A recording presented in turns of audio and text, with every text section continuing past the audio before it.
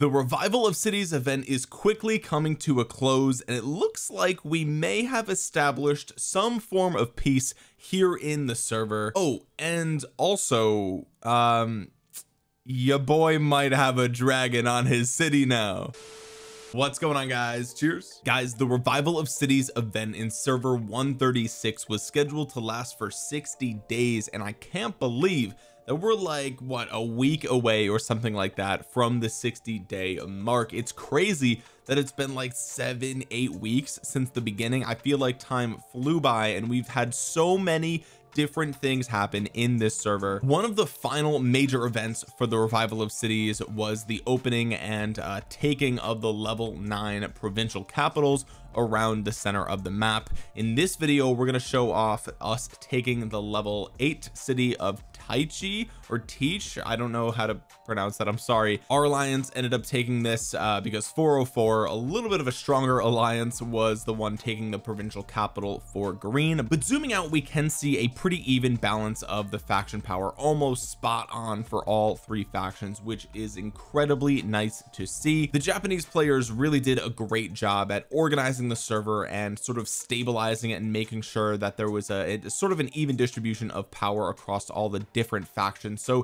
if you guys are looking for a server to play or start Infinity Kingdom in, server 136 is probably a good one to try out. There will again be a link in the description below if you want to download Infinity Kingdom and play with all these awesome players in server 136. Moving forward into server versus server, it's good to be in a relatively harmonious and peaceful server, so that's probably a great strategy. So server 136 seems to have accomplished that very well, and I'm looking forward to seeing how this server develops moving forward beyond the Revival of Cities event. I think that's going to be really awesome to see, and having this account in the server is going to be really cool. Now obviously, you know, we got a dragon on the city now. Okay, your boy hit VIP 15. I did actually use quite a bit of gems to get that final push over the over to VIP 15. So if you guys didn't know, when you hit VIP 15, you get the ability to unlock the shadow dragon, and when you do get this bundle, this VIP 15 bundle, you do get the Dark Fortress city skin, which gives you 5% dragon upgrade speed and 5% gold production speed of dwellings, which is very nice. That's very nice. Gold is very hard to come by in the game, just in general, overall, pretty much forever. So having that is really good. And of course the shadow dragon, like, it's the shadow dragon, like, it's incredible. But also what you unlock when you get VIP 15 is the VIP store, and the VIP store gives you a way to exchange your now useless VIP points on a limited number of resources per day, as well as the Holy Dragon egg, which is 100,000 VIP points. That's 100,000 gems. And then after you get the Holy Dragon egg, you can start to purchase Holy Dragon crystals. Here it replaces this spot. So really cool stuff. Finally hit VIP 15. I'm very happy about that. Look at my little teenager Melanthios. That's cute. He's upgrading to level 6 right now. He was a little bit cuter as a baby. Okay, he was just a tad. Look at that little guy. Look at him running around, man. That's so freaking cute, dude. That's so freaking. If only you knew when you saw him stumble on the scene that he would turn into a literal demon dragon. Like, that's just, it's badass. Anyway, let's just do one more quick overview of the power rankings here in the server, so you can see we have CHN is number 1, we have 404 as number 2, and Attack of Max as number 3. So it's nice to see one of each faction has a super powerful alliance. Then we've got a couple of the green factions, a couple of the red factions, and then a couple of the blue factions. So again, it's really cool to see how this server has kind of broken down relatively evenly amongst the different factions, which was certainly not the case earlier on in the event. Let's take a look at actually the Lord power. I'm curious here. So we see Attack of Max still number 1 here in the red faction by a hefty margin. Huge power difference between him and the others, which is nuts, dude. This is actually insane. Max is clearly he quickly became a very dominant player here in the server, so very cool to see that. Obviously we've got a couple of really awesome blue and green players up here as well. Looks like Lord was finally kicked down, man. Where'd Lord go? Where is he? Oh, he's still number 9. Okay, he did gain a little bit more power since the last time I checked. It's been really cool playing alongside Lord. He's a very strong player. So we got some really cool people here in the top 10. You can see I'm ranked 36. We've got Wick Gaming at 21. Very cool stuff there. Taking a look at strongest troop power, we see member of CHN coming in hot on 200k. That's actually ridiculous. It looks like we're still seeing a very strong Earth dominance here in the server. If we take a look, oh man, these skills are all golden, baby. Ooh, look at that, dude. Oh my god, it's actually insane. These are actually just insane stats. Concentration possibly controversial here. Not sure. We're not seeing Fire Nova. Okay, weird. But anyway, very interesting stuff here. If we take a look at Max, we're gonna see pretty much the same thing. We're gonna, I guess Max is using concentration as well. Maybe they know something I don't. I'm not really sure. But yeah, this is some really crazy stuff here. These Earth Marches are just ridiculous, dude. Looking at the top 10. It's just impressive. It's just impressive, and I'm loving the health of the server, and just all the passion that these players have for the game already is awesome. Moving on over to my own account here, we can see that my strongest troop is still my Earth March. I have been trying really hard to make my my Lightning March stronger, but it's just not, it just doesn't look like it's gonna happen. The reason for that is because I'm still waiting on the final skill for Peter the Great. For those of you who saw my last video, if you didn't see it, check it out. But I tried really hard to max out Peter, and I just got so unlucky. You have to see it. It's really good. But I'm still missing 2 skills here, which means I can't put Tower of Knowledge skills on them, on those 2.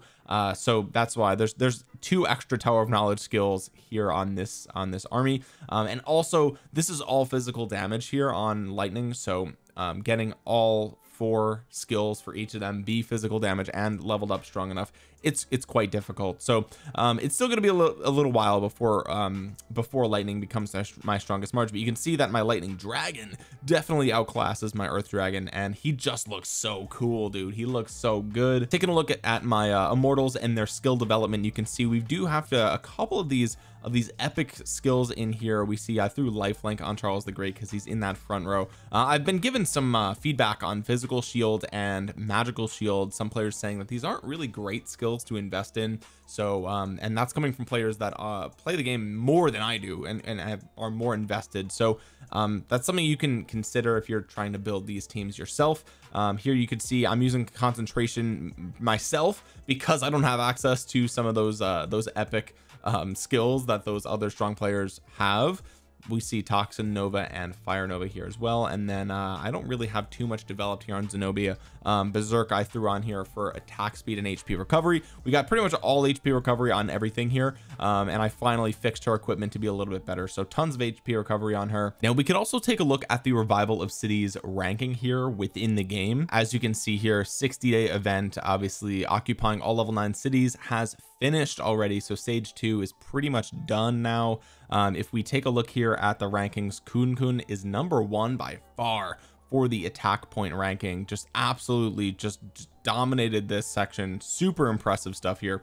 Max, CN, Lord coming in at 4th, which is really nice. Wick showing up really hot on number 7. Wick was present for many of the city captures, so that doesn't really surprise me. Clash bashing as well.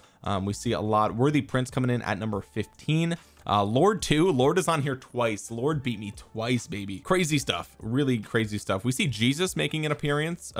Shout out to Jesus. Shout out to Man Up. I know Man Up is in our alliance as well. Pika. Lots of really cool players in here. You can see a boy sitting at number 40. Okay, it's a modest 40. I am in top 100 though, so I'm okay with that. I feel like I could have done probably a little bit better. Obviously my peers are a bit higher than me, so I definitely could have performed a little better, but honestly still happy I'm in top 50, so that's cool stuff there. We see a lot of IW players in here. Like, this is actually really cool, and also tons of, I mean, the Japanese players were so good. Architect, oh my god, dude. Notsko, dude, so many good players here that we got to play alongside throughout this event, and who are still in, I mean, Nuggies, they're still in the server now. Juicy, so yeah, love that. Juicy up here. This is really just impressive players, really impressive players too, so I love to see it. shout out to everybody that was in IW, that is in IW still, even though this attack phase is over. Now we can scroll down to take a look at the construction point ranking. You could see here that there's quite a different list here. Obviously, like Neo and some other players are on both. Lord Ramen, shout out to Lord Ramen, also in IW. But yeah, you can see here that this list is quite a bit different. And this is because this was for constructing the cities. And so a lot of times what you would see is that the ultra powerful players were the ones that, you know, were taking down the city walls and doing all the fighting. And so they pretty much kept a lot of their armies within their city so they could fight, right? And so they kind of put maybe their excess troops in the cities for construction. And so I think that I mean, obviously Worthy is up here 57, so doing really well. But I think a lot of the high power fighters aren't going to find themselves very high on this list. Shout out to Schmoovin. He's been in IW pretty much the whole time. You know, so really great performance from all these guys as well. So these are more of the, I mean, I don't know if these are free to play players entirely, but certainly, you know, we don't see the same like mega powerful players that we saw in the attack ranking show up here. So it's really nice to see that, you know, some of those players that maybe aren't super strong are going to be getting some really nice rewards from this event, and they absolutely deserve it, because constructing cities is so important in Infinity Kingdom, and these guys really showed us how it was done. So the Revival of Cities rankings, super cool stuff. This event has been really cool the entire time. It's just been a really unique and interesting event, and I like it a lot. I actually think I like this better than the other event that I took place in, the Contention of Legends. I think this was actually a little bit more organized, went a little bit more smoothly, so I really loved this event a lot. Now let's take a look at this level 8 city capture, and you can see here that we brought a ton of players, and I honestly barely made it to this city capture because this was at 14 UTC, which was like 9 a.m. for me. I probably just woke up and like grabbed my phone and saw that it was like happening. I saw like a Discord alert, and I just jumped right in, which is why my positioning in the bottom right corner isn't perfect. Compared to a lot of these players, I am a very high power, so I should have been right up next to the city, but I didn't get the right, I just wasn't there in time, so you know, that's my own fault. Huge shout out to Wick and the other R5s for organizing all of this and making this possible to have all these players.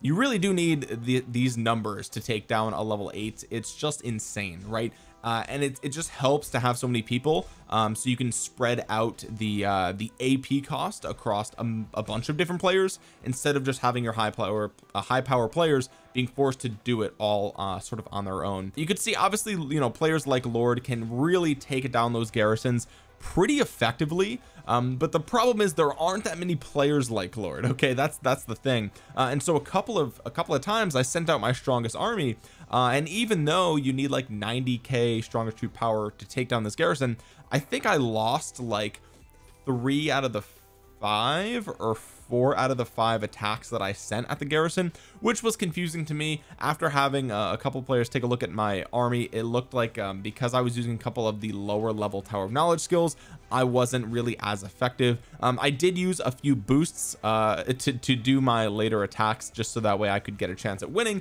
because I started to get nervous, like, oh my god, like if I can't do it, like how many players do we have around that can? Obviously Wick and Lord can do it. Again, we had some 404 players that were around helping us, but even still, you know, I didn't want to sort of leave it all to them, and so I decided to keep trying my luck, and I did lose a couple thousand troops there.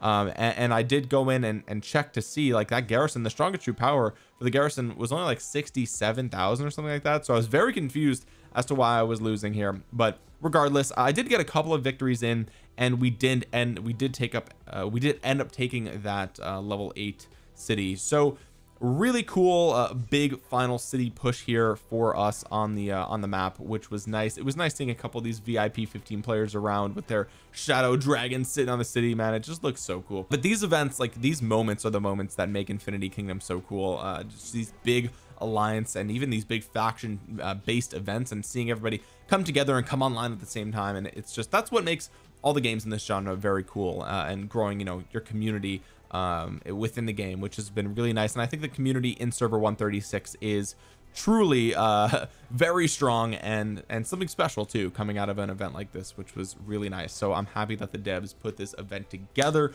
for myself and everybody else to participate in, our communities and everything. Really nice stuff here. And that's pretty much it. We took the city and you know, we established ourselves as one of the strongest alliances here in server 136, which is really quite the feat, because this is it was a highly competitive server, and we really, going into it, did not know what to expect. And the fact that we came out so high on the alliance leaderboard is something that I'm definitely proud of, and I certainly could not have come even close to as high as that had I not been in this event with the other content creators. So again, I'm truly lucky to have been a part of this event, and I can't wait to see how server 136 continues to develop from the inside. So it's going to be really, really cool. Anyway, guys, if you enjoyed this video, make sure you drop a thumbs up on it. It really helps out the channel a ton. It helps get this video out into the YouTube algorithm so other Infinity Kingdom players might see it. If you guys are still considering downloading and playing Infinity Kingdom, go ahead and give server 136 a try. I think the community here is incredible. There will be a link in the description to download Infinity Kingdom. It's free. Go ahead and give the game a try. The game just looks beautiful. If you're new here, subscribe to the channel and click that bell to be notified the next time that I upload an Infinity Kingdom video.